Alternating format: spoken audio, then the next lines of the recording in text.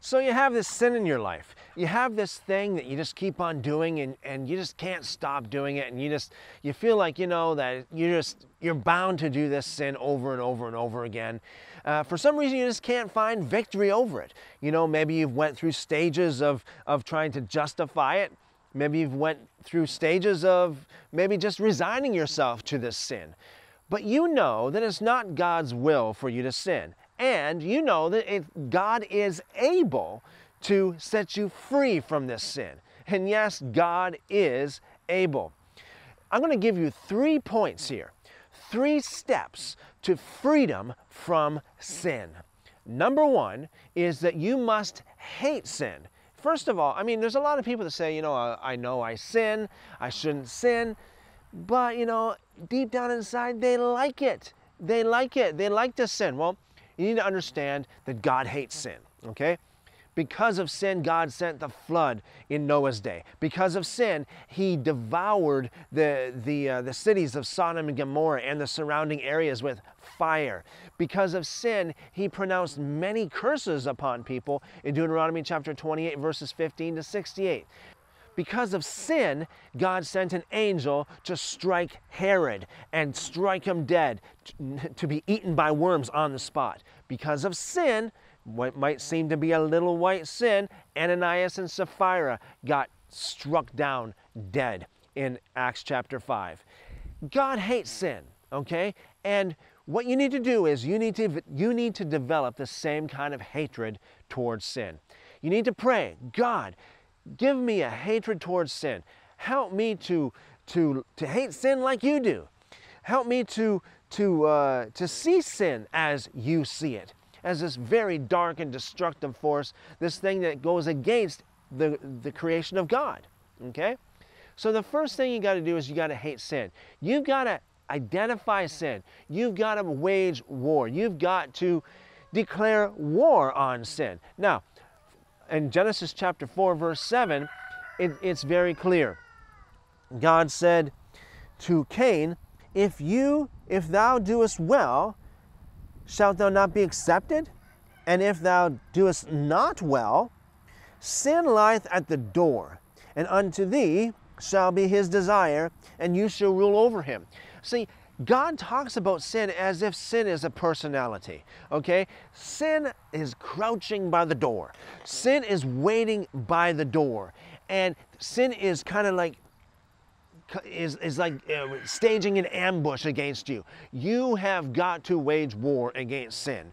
You have got to realize that sin is got strategies against you, and that it's not good, okay? It's not good. And you have to overcome that sin. You have to fight that battle. You have to win that war. So yes, step number 1, you have got to resist. You have got to hate sin. Step number 2 is you have to remove the evil influence in your life, okay? Now the scripture says, come out from among them and be separate, says the Lord, and then I will be a father to you, and you will be my sons and daughters. You have to come out from that evil influence. Perhaps the evil influence perhaps evil influence comes to you in the form of magazines, perhaps television, perhaps internet, perhaps the friends you hang around, perhaps even family members. You have to come out from among them. You have to be separate. You have to wage war against that sin by, first of all, not being friends with that sin, okay? You have to come out from among the people who tend to do things that maybe might stage some kind of temptation in your life. Do you want to quit smoking? You know, it's difficult to quit smoking when you got someone in your life, when you're always hanging around people that smoke. You want to quit drinking. It's difficult to quit drinking when you always hang around people who drink. You want to quit using filthy language. Well, it might not be very easy to quit doing it if all you hear all day is filthy language. You have got to remove yourself from that influence. You have to come out from among them and be separate. That could be a whole lot more than just social changes, okay? That can mean a whole lot more than just changing, who you hang around with, after work. It could mean actually changing your entire job, okay? Perhaps you work, let's say for an example, you work in the pornography industry. You know what? You need to change your profession. You need to find a new job. You need to get out of that situation. Perhaps you work, perhaps you're an alcoholic, or perhaps you struggle with alcohol and you work as a bartender. You know what? You need to get out of that position. And I know this is, a lot easier said than done, but yes, in your fight against sin, you have to fight hard. That could mean quitting your job. The book of Hebrews really challenges us to fight against sin. It says you've not yet resisted sin to the point of shedding your blood, okay? So, hey, that is quite the challenge there.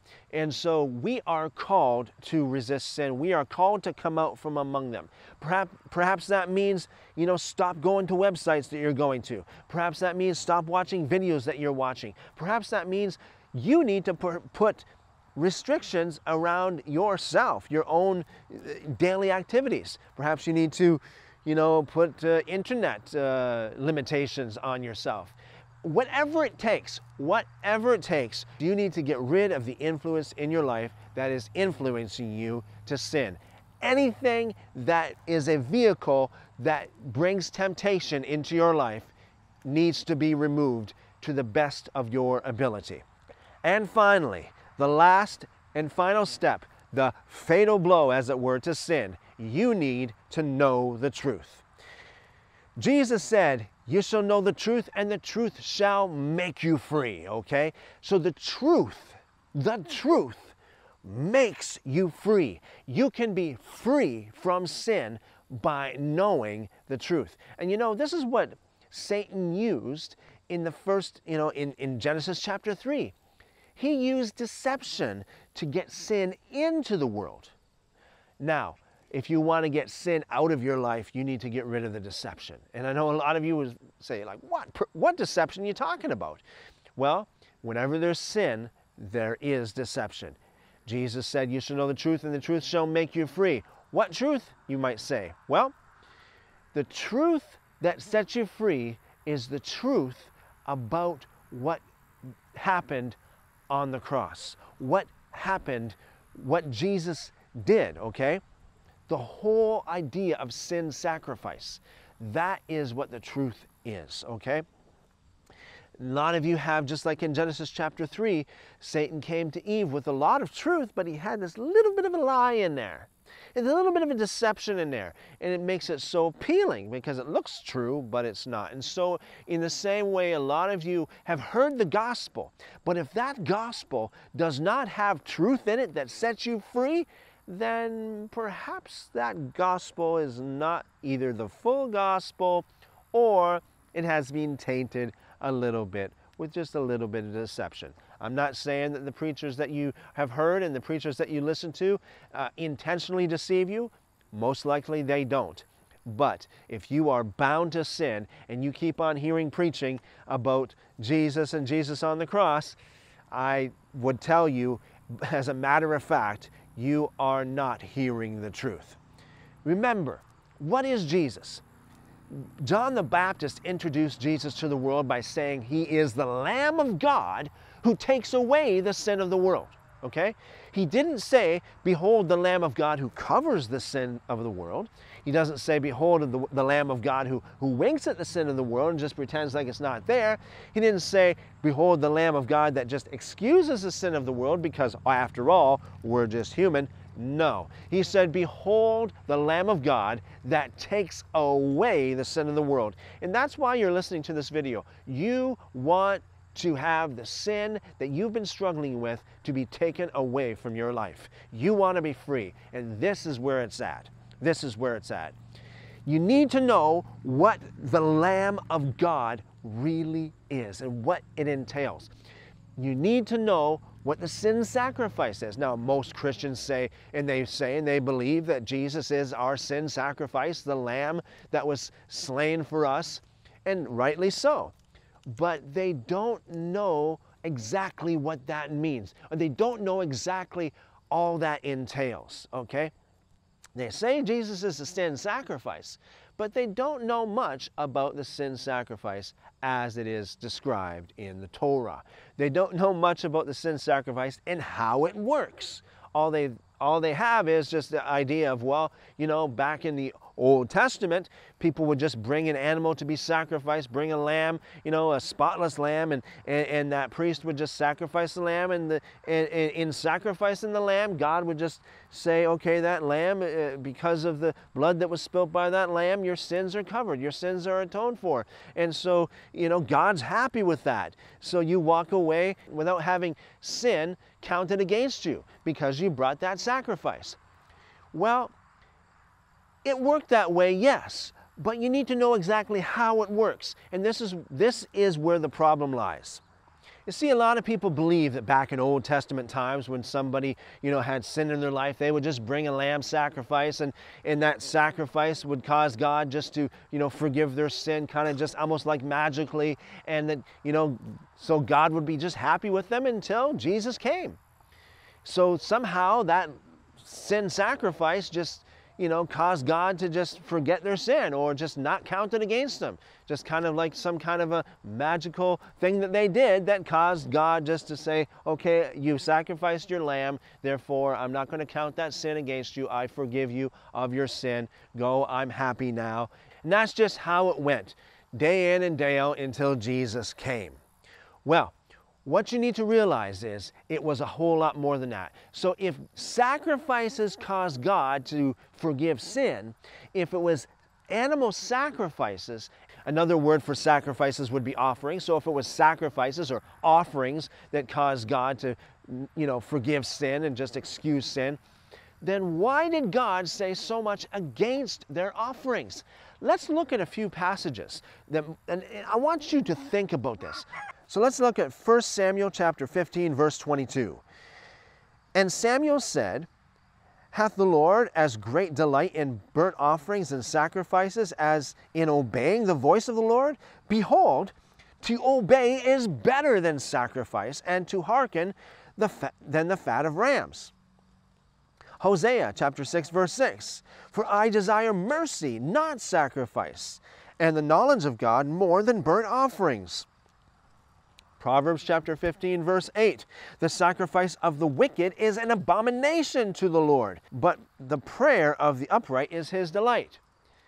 Now, if sacrifice caused God to forgive your wickedness, then why would sacrifice be an abomination? Why would the sacrifice of the wicked be an abomination to the Lord? Let's read on. Again, in Proverbs chapter 21, verse 27, the sacrifice of the wicked is abomination. How much more when he brings it with a wicked mind? Isaiah chapter 1, verses 11 through 15. To what purpose is the multitude of your sacrifices to me, saith the Lord? I am full of the burnt offerings of rams and of the fat of fed beasts, and I delight not in the blood of bullocks or of lambs or of he-goats. When you come to appear before me, who hath required this at your hand to tread my courts?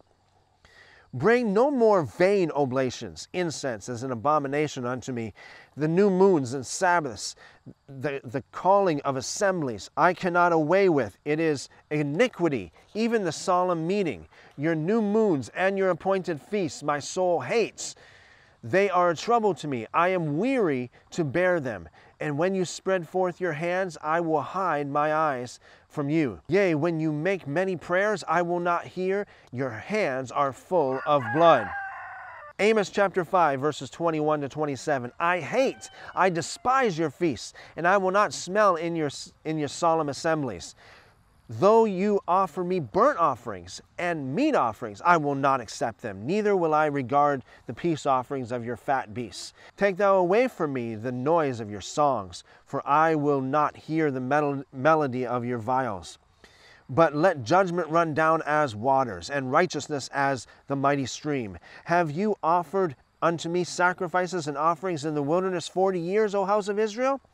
But you have borne the tabernacle of Moloch, and Chiun, your images, the star of your God, which you made to yourselves. Therefore I will cause you to go into captivity beyond Damascus, saith the Lord, whose name is the God of hosts. Finally, Psalm 40, verses 6 through 8, sacrifice and offering you did not desire. My ears have you opened. Burnt offering and sin have you not required. Then said I, Lo, I come. In the volume of the book that is written of me, I delight to do your will, O my God. Your law is within my heart. So after reading those passages, you must ask the question, how is it that God commanded the children of Israel? In fact, not only the children of Israel, but we got Abel, we've got Abraham, we've got Isaac, we've got a lot of the patriarchs. They all offered sacrifices as in animals sacrificed to the Lord. How is it that God commanded that? And then later on, he's like, I don't want this. It's not what I require of you. That's not what I want. I hate your sacrifices. How is that? Now, what you need to understand is that the Bible is a book that is a compilation of many books, each of which was written by Jews. All of the scriptures came to us by Jewish people. So you need to look at this from a Jewish perspective. You know, when John the Baptist said about Jesus, behold the Lamb of God, nobody asked him, what do you mean by the Lamb of God? Everybody knew. Today, you know, apart from, you know, Orthodox Jews or apart from the people in Israel, apart from those who are well-versed in sacrifices, you know, if you say, behold the Lamb of God, people will be like, what do you mean? Well, they all knew what he meant. But the problem is today, we don't know what that means, the Lamb of God, sin sacrifice. We don't know how that works. We've lost it. Ask any Jewish rabbi today, how did sin sacrifice work, okay? How did that work? How does it work that God asked people to bring animals to be sacrificed? Why and how? This is what happened, okay? Let's say, for example, you are bound in some sin. You have some sin in your life, you need to have that dealt with. So you go and you get your animal, you get your sacrifice, be it an ox, be it a bull, be it a lamb, okay?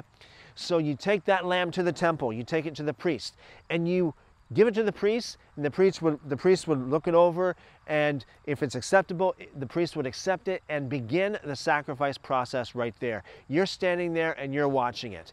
The priest would slaughter that lamb, and as you watch that lamb die, you are supposed to say to yourself, I am dying with that lamb.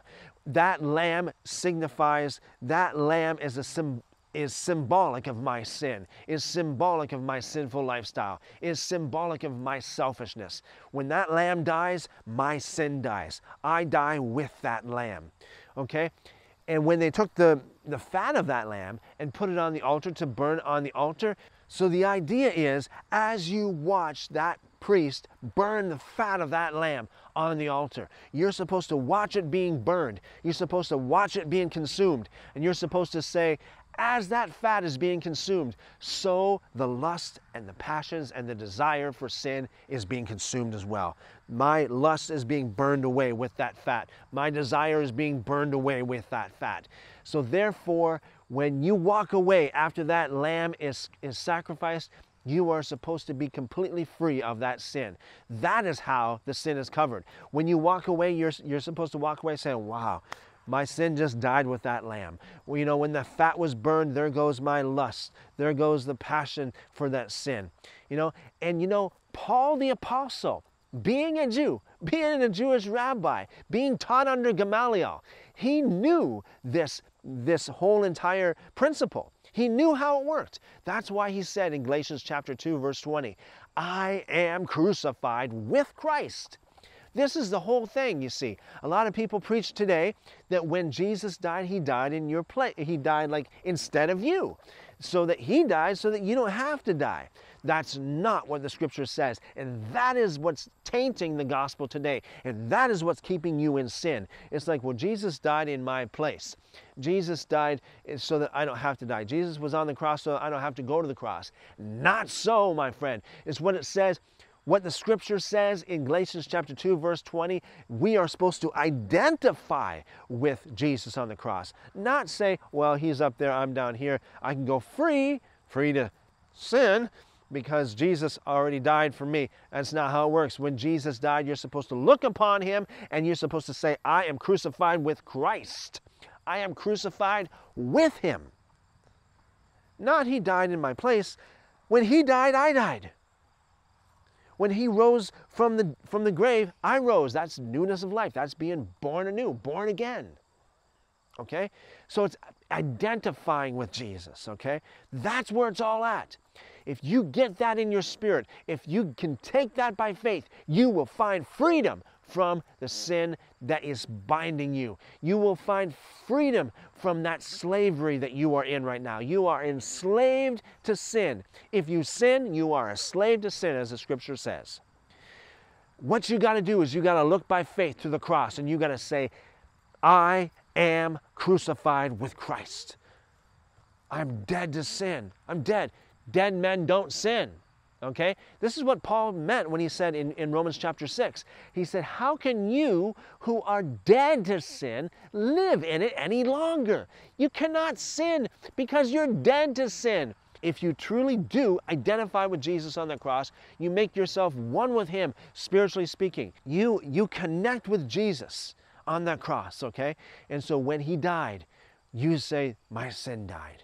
It says in 2 Corinthians that he became sin for us. When he died, we died. Okay? When he died, we died. And that is the truth that'll set you free. Every time Satan comes back, every time the devil comes back to tempt you to sin, what you got to do is you got to say, get behind me, Satan, for I am crucified with Christ. Nevertheless I live, yet not I, but Christ lives in me, and the life I now live, I live by the faith of the Son of God who loved me and gave himself for me. Get behind me, Satan. I am dead to sin and alive to God. There's no way I can sin anymore because I am dead to sin. I can't live in it any longer. That is the truth that'll set you free. You need to take it by faith. You need to look at it by faith. You need to proclaim it. You need to proclaim it to the forces that be. You are crucified with Christ. You are dead to sin. When Jesus died, he didn't just die for you in that sense. You died with him. That's the whole idea of sin sacrifice. That is why when these people, the people of Israel, when they kept on doing sin sacrifices, yet they kept sinning, God's like, listen, you guys don't get it at all. I don't want your sacrifices. I don't want your lambs, the fat of rams and lambs. I don't like it at all. I don't want that. That's not what I want. That's not what I want at all. I want you to stop sinning. Don't you understand? The purpose of the sin sacrifice is to provide a catalyst for you to repent. That's the way it was in the so-called Old Testament with the lamb sacrifice, and that's the way it is right now with the lamb sacrifice of the Son of God. It's not so that we can just say, oh, Jesus died for me, and we keep on sinning. No, that's not how it works. God will say the same thing. I don't want your faith, if that's the kind of faith that you have faith that Jesus died for you, but you can keep on sinning. I don't want it. Just like how he said to the people in the Old Testament, I don't want your sacrifice. I don't want your sacrifices. Why? Because you haven't been able to connect to it. You didn't connect to that sacrifice enough to let that sacrifice provide you with enough power to repent. You didn't connect with that sacrifice in such a way that it would be a catalyst for you to repent. Okay? That's where it's all at. That's why Jesus said the first thing he preached was repentance. You know, throughout his ministry, he preached repentance. The last thing he said to his church to his church, by the way, in the book of Revelation chapter 2 and 3 was repent. That's where it's all at. Jesus died so that you could look upon him and say, I am crucified with Christ. I am dead to sin, Romans chapter 6. Therefore, I can't live in sin any longer.